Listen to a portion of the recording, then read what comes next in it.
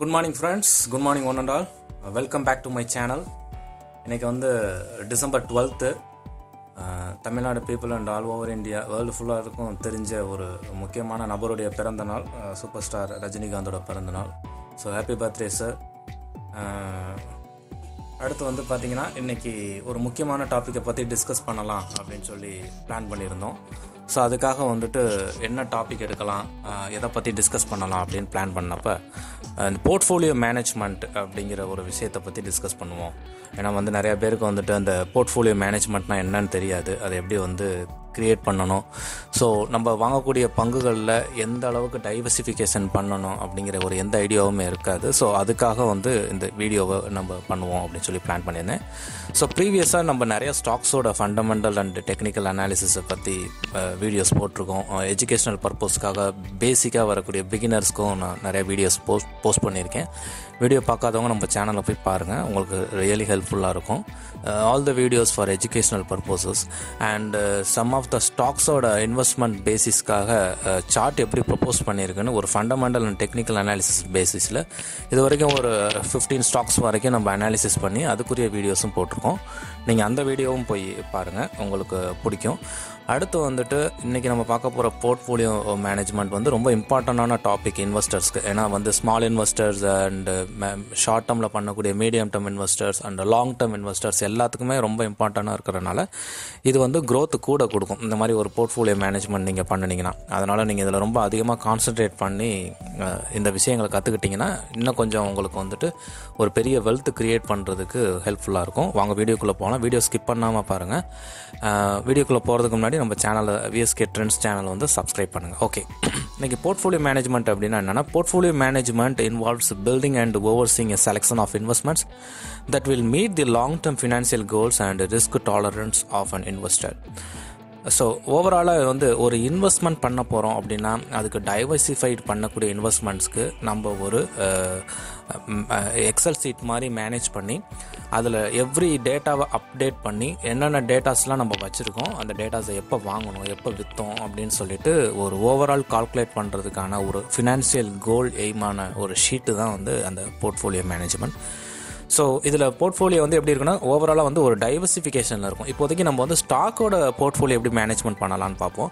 ஓவராலாக financial diversification போர்ட்ஃபோலியோங்கிறது நிறையா இருக்குது. அதாவது ஸ்டாக் மார்க்கெட்டை பற்றி, அப்புறம் வந்து பேங்க்கோட எஃப்டிஸு, அடுத்து வந்துட்டு பார்த்திங்கன்னா bonds, shares, jewels and gold, அது மட்டும் இல்லாமல் நம்ம பர்சனலாக ஏதாவது லேண்டு ஏதாவது வச்சுருந்தோம்னா அதை பற்றியான அசட்ஸை பற்றி நம்ம இன்புட் கொடுக்குறது, ஆர்டி, பேங்க்கோட ஆர்டி, அடுத்து போஸ்ட் ஆஃபீஸோட இன்வெஸ்ட்மெண்ட்ஸ்னு வெரைட்டிஸ் ஆஃப் இன்வெஸ்ட்மெண்ட்டை வேறு எங்கெங்கே நம்ம பண்ணியிருக்கோன்றது எல்லாமே டைவர்சிஃபிகேஷன் ஆஃப் டோட்டல் ஃபினான்ஷியலில் பண்ணுறது வந்துட்டு overall portfolio management.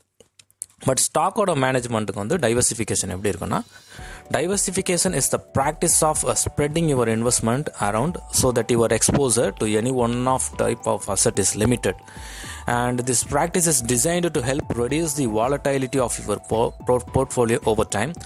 One way to balance risk and reward in your investment portfolio is to diversify your assets அப்படின்னு சொல்லி கொடுத்துருக்காங்க. நீங்கள் வந்துட்டு ஒரு போர்ட்ஃபோலியோ மேனேஜ் பண்ணுறப்ப உங்களோட பேலன்ஸை வந்து எப்படி நீங்கள் ரிஸ்க்கை வந்து எப்படி நீங்கள் பேலன்ஸ் பண்ணுறீங்க, எந்தெந்த ஸ்டாக்கை எவ்வளோ நாள் வச்சுருக்கோம், எப்போ நம்ம கொடுக்கலாம், எப்போ நம்ம வாங்கணும், எவ்வளோ நாள் வரைக்கும் ஹோல்டு பண்ணியிருக்கோன்ற எல்லா டீட்டெயில்ஸுமே உங்களோட ப்ரோக்கர் மெயின்டைன் பண்ணியிருப்பாங்க. நீங்கள் உங்களோட டிமேட் அக்கௌண்ட்லேருந்து நீங்கள் லாகின் பண்ணனா வியூ பண்ணலாம். பட் நம்ம ஓனாக மேனேஜ் பண்ணக்கூடிய எல்லா போர்ட்ஃபோலியோ அலோகேஷனுக்குமே வந்துட்டு நம்மளுக்கு ஒரு இண்டிவிஜுவலான ஒரு கான்செப்ட் கிடைக்கும். நம்ம எப்போ வாங்கணும், நம்ம ஓனாக நம்மளே வந்துட்டு சிஸ்டமில் அப்லோட் பண்ணி அந்த டேட்டாஸை மெயின்டைன் பண்ணி அதுக்கு ஒரு சார்ட் கூட நம்ம ப்ரிப்பேர் பண்ணிக்க முடியும். ஒரு பார் சார்ட் ப்ரிப்பேர் பண்ணி ஒவ்வொரு இதுலேயும் எவ்வளோ குவான்டிட்டி வச்சுருக்கோம், எப்போ நம்ம சேல் பண்ணணும்னு சொல்லி ஒரு மேனுவலாக டைரி முன்னாடியெல்லாம் மெயின்டைன் பண்ணிட்டு இருந்தாங்க. இப்போ நம்ம எக்ஸல்லே பண்ண முடியும். ஸோ அந்த மாதிரி ஒரு டைவர்சிஃபிகேஷன் பண்ணி நீங்கள் ஒரு ஸ்டாக் போர்ட்ஃபோலியோ மெயின்டைன் பண்ணினீங்கன்னா டெஃபினட்டாக நீங்கள் end of the year and year வந்து எவ்வளோ க்ரோத் ஆகிருக்கு, நம்மளோட கம்பெனிஸ் வந்து எவ்வளோ தூரம் நம்ம வந்து வாங்கி வச்சதில் எவ்வளோ ப்ராஃபிட்டில் இருக்கோன்ற எல்லா லெவலுமே நம்மளுக்கு தெரிய ஆரம்பிக்கும். ஸோ அப்போ தான் நம்ம வந்து எந்த ஸ்டாக்கை வச்சுக்கலாம், எந்த ஸ்டாக்கை கொடுக்கலாம் அப்படிங்கிறத திங்க் பண்ண முடியும்.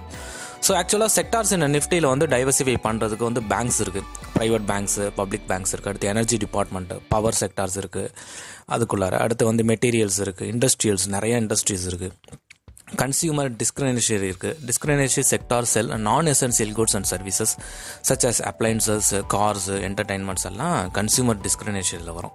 அடுத்து consumer stablesல இருக்கக்கூடியது வந்து பார்த்தீங்கன்னா daily essentials such as food and beverages, cleaning and personal hygiene products, household and house care products such as paper goods and alcohol, tobacco and cosmetics எல்லா ப்ராடக்ட்டையும் சேர்ந்தது தான் consumer stables கூடிய ப்ராடக்ட்ஸ். அதில் FMCG எல்லாமே வந்துடும். ஹெல்த் கேர் வந்து அடுத்து வரக்கூடிய செக்டார். அடுத்து வந்து ஃபினான்சியல்ஸு, அடுத்து ஃபார்மா கம்பெனிஸ், அடுத்து இன்ஃபர்மேஷன் டெக்னாலஜிஸ் எல்லாமே வந்து இந்த செக்டார்ஸில் இருக்கக்கூடியது, நிஃப்டி செக்டார்ஸில். ஸோ இந்த கம்பெனிஸில் வந்து பார்த்திங்கன்னா டோட்டலாக நம்ம ஏற்கனவே ஸ்டாக் மார்க்கெட் பேசிக்கில் வந்து சொல்லியிருந்தோம். நிஃப்டியில் வந்து எவ்வளோ கம்பெனிஸ் டோட்டலாக ரன் ஆகிட்டு இருக்கு, நியர்லி ஒரு 7500 கம்பெனிஸ் வரைக்கும் ரன் ஆகிட்டுருக்கு. NSE BSE ரெண்டுலேயுமே சேர்த்து. இன்னும் மேஜரான IPOஸ்லாம் அப்கமிங் பேசிஸில் இருக்குது. ஸோ அதெல்லாம் வந்துச்சுன்னா கூட நெக்ஸ்ட் இயருக்குள்ளார பார்த்தீங்கன்னா இன்னொரு 100 கம்பெனிஸ் வரைக்கும் இன்க்ரீஸ் ஆகிறதுக்கான சான்சஸ் நிறையா இருக்குது. ஓகே, அடுத்து ப்ளூ சிப் கம்பெனிஸ் தான் நம்ம வாங்கணும்னு சொல்கிறோம். ப்ளூ சிப் கம்பெனிஸ்னால் என்னென்னு நம்மளுக்கு தெரியணும். ஏன்னு கேட்டிங்கன்னா ப்ளூ சிப் கம்பெனிஸ்க்குன்னு ஒரு ஸ்பெசிஃபிக்கான க்ரோத் இருக்குது. Blue chip refers to an established, stable and well organized and well recognized corporation, and blue chip stocks are seen as relatively safer investments. ரொம்ப சேஃபான இன்வெஸ்ட்மெண்ட். அந்த கம்பெனி க்ளோஸ் பண்ணவே மாட்டாங்க, லாங் டேர்முக்கு நம்ம வச்சுக்க முடியும். With proven record of success and stable growth. So அந்த மாதிரி ஸ்டேபிள் க்ரோத் கிடைக்கணும்னா we have to check it out the financial statements of each and every quarter. So அந்த மாதிரி பார்க்குறப்ப அந்த மாதிரி கம்பெனிஸ்லாம் டெஃபினட்டாக ரிட்டர்ன் கொடுத்துருங்க. அதுதான் ப்ளூ சிப் கம்பெனிஸ்னு சொல்லுவோம்.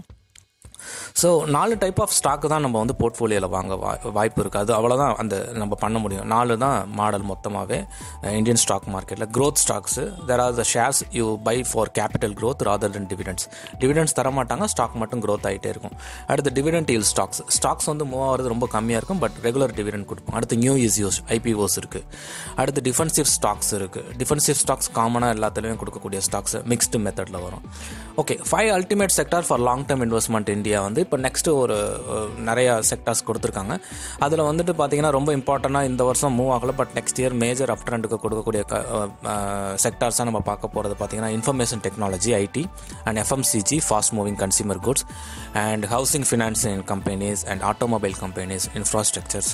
இந்த 5 செக்டார்ஸும் அடுத்து நெக்ஸ்ட்டு 5 இயர்ஸ்லையும் சரி அப் ட்ரெண்டில் நிறையா இருக்கிறதுக்கான வாய்ப்புகள் இருக்குது. போனஸாக வந்து pharma sectors also will improve. Okay, அடுத்து போர்ட்ஃபோலியோ எப்படி மேனேஜ் பண்ணுறதுன்னு பார்ப்போம். இது அந்த போர்ட்ஃபோலியோட எக்ஸல் சீட்டு, உங்களோட சாம்பிள் போர்ட்ஃபோலியோ, உங்களோட டிமோட் அக்கௌண்ட் நம்பர் அண்ட் நேம் அதெல்லாம் நீங்கள் போட்டுக்கோங்க. Serial number, purchase date, stock name, sector, city, எப்போ பர்ச்சேஸோட ப்ரைஸு, டோட்டல் இன்வெஸ்ட்மெண்ட் எவ்வளோ. அடுத்து செல் பண்ணினீங்கன்னா செல் price, sell date, profits and எப்போ நீங்கள் அந்த பேமெண்ட்டை வித்ட்ரால் பண்ணுங்கள். ஸோ என்னோட கான்செப்ட் பண்ணி பார்த்தீங்கன்னா ஒரு செக்டார்லேயும் நீங்கள் டைவர்சிஃபை பண்ணும்போது ஸ்டாக்கு வாங்கிட்டீங்க, ஒரு ஸ்டாக்கை செல் பண்ணிட்டீங்க, அந்த ப்ராஃபிட்டை டெஃபினட்டாக நீங்கள் என்ன பண்ணணும்னா வித்ட்ரால் பண்ணி நீங்கள் உங்களோட பேங்க் FDலையோ இல்லாட்டி ஜுவல்ஸ்லையோ அதர் இதில் நீங்கள் இன்வெஸ்ட் பண்ணுறது நல்லது. ஏன்னா ரிஸ்க்லேருந்து எடுக்கக்கூடிய எல்லா ப்ராஃபிட்ஸும் திரும்ப நீங்கள் மார்க்கெட்லேயே போடாதீங்க. இப்போ 5000 ரூபீஸ் போர்ட்ஃபோலியோ இது சாம்பிள். இந்த 5000 ரூபீஸ் போர்ட்ஃபோலியோவில் மொத்தம் ஒரு 33 ஸ்டாக் இது சாம்பிளுக்காக நான் காட்டியிருக்கேன். ஸோ 1,41,000 வருது. மினிமமே எல்லாமே பார்த்தீங்கன்னா பிலோ 5000 தான் இருக்கும் ஸ்டாக்ஸ் எல்லாமே. ஆர் 5000 நெட் ரேட்டாக இருக்கும், இல்லாட்டி 5050, 5100 அந்த மாதிரி இருக்கும். ஸோ எவ்ரி ஸ்டாக்கை நீங்கள் வந்துட்டு செல் பண்ணினீங்கன்னா ஒரு 5000 இல்லாட்டி ஒரு 4000 புக் பண்ணிங்கன்னா கூட மீதி இருக்கக்கூடிய capital 5000 again you have to by for the another stock. So இந்த மாதிரி ஒரு போர்ட்ஃபோலியோ நீங்கள் மெயின்டைன் பண்ண பாருங்கள். காலம் 1 2 3 4 5 6 7 வரைக்கும் கொடுத்துருக்கேன். இந்த மாடலை நீங்கள் பார்த்துட்டு நீங்கள் ரெடி பண்ணிக்கலாம் எக்ஸல் சீட்டில். அடுத்து வந்துட்டு பார்த்தீங்கன்னா இதில் ஒரு நீங்கள் மாடலான கிராஃப் போடணும் அப்படின்னா செக்டாரையும் நான் என்ன பண்ணிக்கிறேன், ஒரு டோட்டல் குவான்டிட்டியும் வச்சுட்டு நான் இன்செர்ட்டில் போய் ஒரு காலமில் ஒரு சார்ட் நான் ரெடி பண்ணுறேன். அப்படின்னா ஒவ்வொரு செக்டார்லையும் எவ்வளோ குவான்டிட்டி வச்சுருக்கீங்கன்னு தெரியும். இப்போ இதில் பார்த்தீங்கன்னா ஃபினான்ஸில் எவ்வளோ குவான்டிட்டி வச்சுருக்கீங்கன்னு மவுஸ் கொண்டு போனீங்கன்னா வேல்யூ 2, அடுத்து பேங்க்கில் வந்துட்டு 4, அடுத்து ஹாஸ்பிட்டல் ஸ்டாக்ஸ் ஒரு 81 ஸ்டாக்ஸ் வச்சுருக்கீங்க, அடுத்து எலக்ட்ரிக்கல் எக்யூப்மெண்ட்டில் ஒரு 22 ஸ்டாக்ஸ், ஃபார்மாவில் வந்துட்டு ஒரு 6 ஸ்டாக்ஸ் அப்படின்னு சொல்லிட்டு நம்ம ஓவராலாகவே வந்து செக் பண்ணிக்க முடியும். ஸோ இந்த மாதிரி ஒரு போர்ட்ஃபோலியோ அலோகேஷன் பண்ணுறது வந்து ரொம்ப பெட்டரான ஆப்ஷன். அதுதான் நம்மளுக்கு வந்து ஒரு பெரிய வெல்த் கிரியேட் பண்ணும். அதுக்குள்ளே இருக்கக்கூடிய ஃபண்டமெண்டல் ஸ்டாக்ஸ் அனாலிசிஸை விட நீங்கள் வந்து இந்த போர்ட்ஃபோலியோ மெயின்டைன் பண்ணி ஒரு ஸ்டாக்கெல்லாம் எவ்வளோ தூரம் நம்ம வாங்கி வச்சுருக்கோம், எப்போ நம்ம விற்க போகிறோம், எப்போ விற்றோமா, எவ்வளோ ப்ராஃபிட்ஸ் கிடச்சிதுன்னு ஒரு கால்குலேஷன் பண்ணுறது மேனுவலாக பண்ணுறத விட இந்த மாதிரி ஒரு எக்ஸல் மெயின்டைன் பண்ணிங்கன்னா இன்னும் வந்து உங்களுக்கு பெனிஃபிட்டாக இருக்கும். ஸோ இதுதான் ஒரு போர்ட்ஃபோலியோ மேனேஜ்மெண்ட். இன்றைக்கி வந்து செக்டாரை பற்றியும் போர்ட்ஃபோலியோ மேனேஜ்மெண்ட்னா என்ன, டைவர்சிஃபிகேஷனா என்ன, எப்படி மேனேஜ் பண்ணலாம், அதோட சார்ட்ஸ் எப்படி கிரியேட் பண்ணுறோம் அப்படிங்கிறத பற்றி இந்த வீடியோவில் பார்த்தோம். வீடியோ உங்களுக்கு கண்டிப்பாக பிடிக்கும்னு நினைக்கிறேன். பிடிச்சிருந்துச்சுன்னா லைக் பண்ணுங்கள், ஷேர் பண்ணுங்கள், நம்ம VSK ட்ரெண்ட்ஸ் சேனலுக்கு சப்போர்ட் பண்ணுங்கள். அடுத்த ஒரு வீடியோவில் உங்களை சந்திக்கிறேன். நன்றி, வணக்கம்.